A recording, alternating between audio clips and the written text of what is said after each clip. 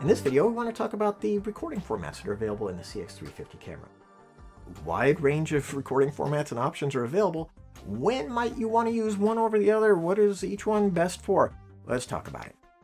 First of all, in the file format menu, you can choose from AVCHD or QuickTime MOV, and Panasonic has promised that as a forthcoming firmware update, they're going to add P2 MXF files.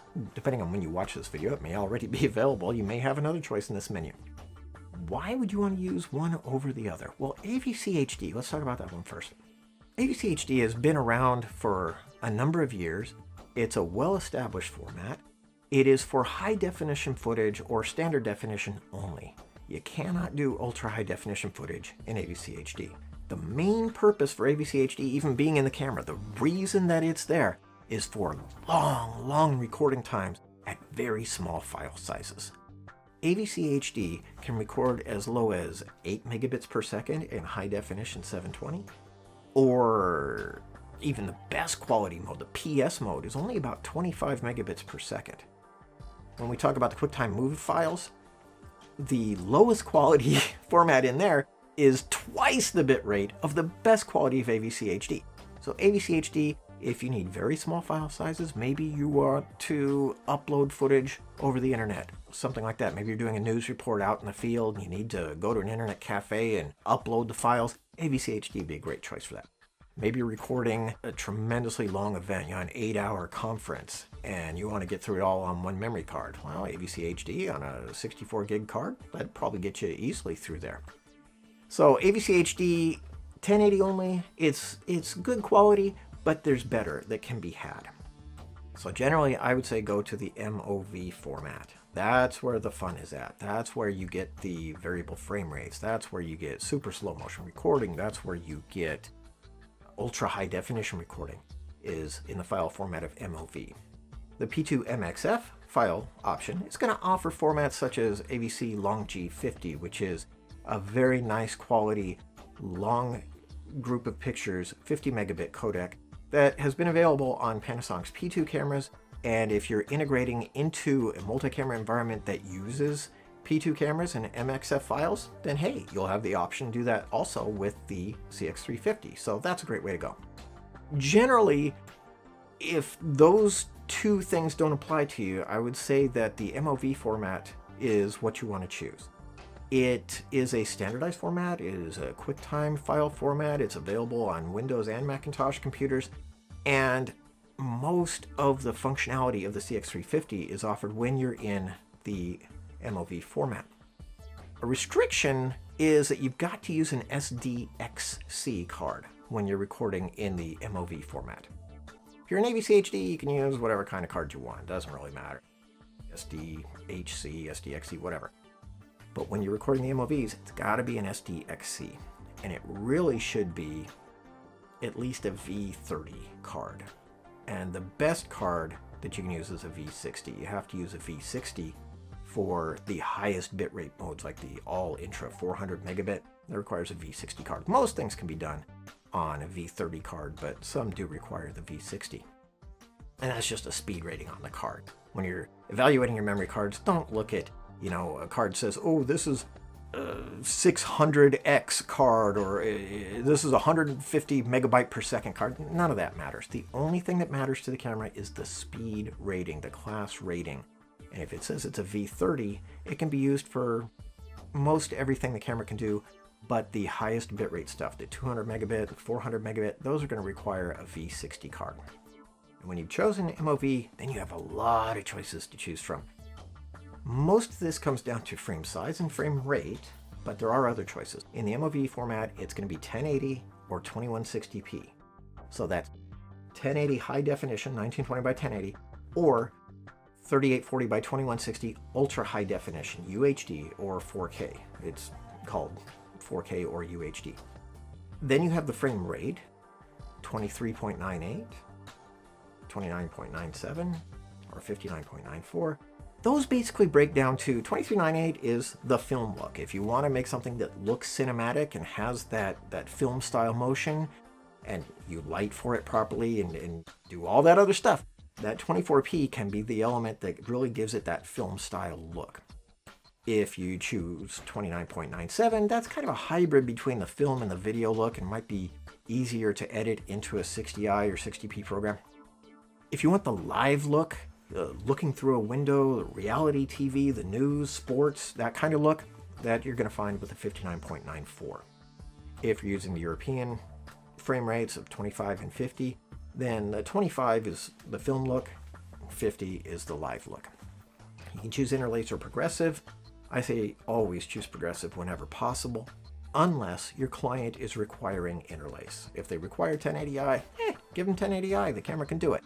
But if they don't specify that, give them progressive. Progressive can be turned into interlace fairly easy, but interlace to progressive is not going to give you the same quality. You need to start with progressive, that's better.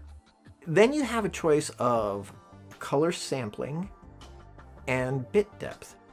Generally, you're going to be choosing between 420 and 422. It's right there in the name of the codec, whether you're going to use 420, which is also 8-bit, or 422, which is also 10-bit.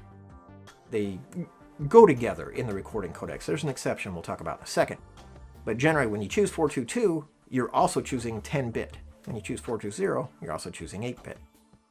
If you don't know what those mean, the simplest thing to say is the 422 is going to deliver better quality footage.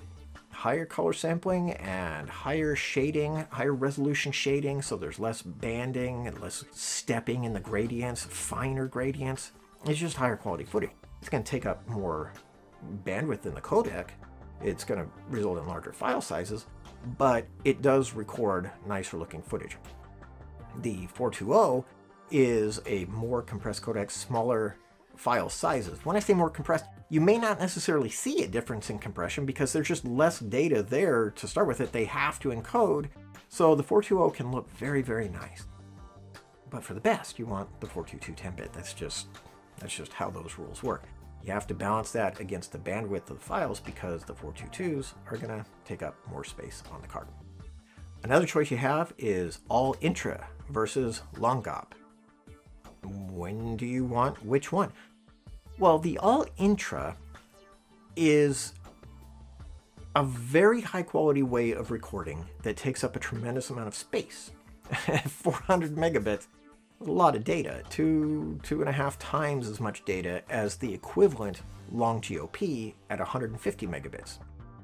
The all-I codecs encode every frame individually alone, standalone. It's like a whole bunch of JPEG pictures, one after the other, and what happens in one frame will have no effect on what happens in any other frame. Each frame is treated individually. And that can be pretty easy for a computer to decode. It can be an easier to edit codec. It just takes up more space, you get less recording time, it takes longer to transfer the files. That just comes with there being more data. The long-GOP is a more efficient way to encode. It knows from frame to frame what's changed and what hasn't. So when you look at typical video, a lot of times there will be areas in the frame where nothing changes frame to frame. For example, look at this video you're watching right now. I'm animated and I'm moving and it's having to encode and track all these changes, but the camera here, that hasn't moved. Since we started this video, that hasn't moved. If we use an all-intra codec, it would have to encode this section of the camera for every single frame for the entire duration of the video. Very wasteful, because the long-GOP codec can say, oh yeah, just repeat this section, frame to frame. That didn't change, just repeat it.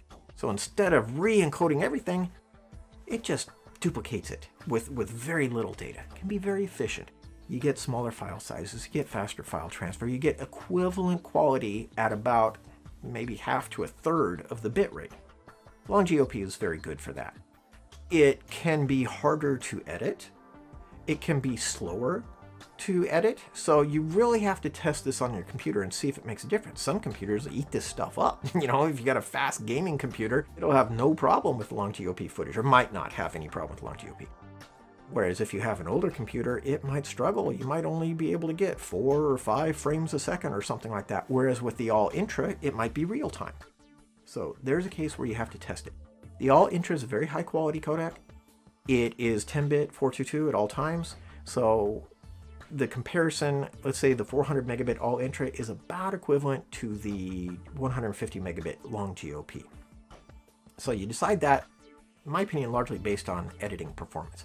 But the last thing we're going to look at is HEVC.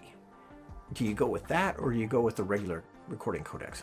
All the other codecs are H.264. Very familiar. It's also called AVC. It's been around for years. It's highly efficient. It's a good, solid, robust codec. But now there's H.265. Ooh, yes, one better.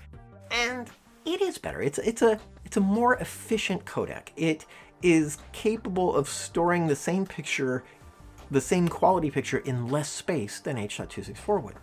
That's nice. The HEVC codecs in the Panasonic camcorder take up actually a little more room than the H.264, so they have higher bandwidth. This is a nice feature because you get more efficiency and more bandwidth leads to better image quality in general. There's one difference that the H.264 holds an advantage in. It records 4:2:2 color sampling, so it retains more color information than the HEVC does. HEVC, on the other hand, puts its bandwidth to more efficient use, and it is usually better integrated with hybrid log. The HLG gamma for high dynamic range recording can be used with H.264, but it seems to be more compatible. The wrapper for HEVC files seems to be more likely to include support for high dynamic range. I've seen nonlinear editing programs that don't recognize that the footage was recorded in high dynamic range when it's recorded in H.264, but it does recognize it when it's recorded in HEVC. So my recommendation, if you have no other reason to choose between them, if you're recording in hybrid log, go ahead and use HEVC.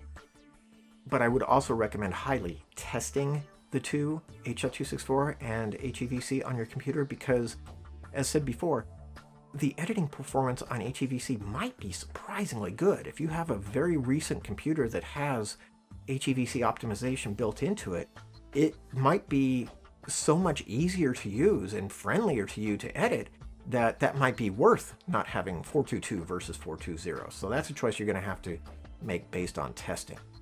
That's an overview of the file formats. There's a lot of file formats. And there's more information in the guide to the CX350 camcorder, which is a free book that I wrote that Panasonic makes available to you as a free download. So if you want more information, download that and check it out.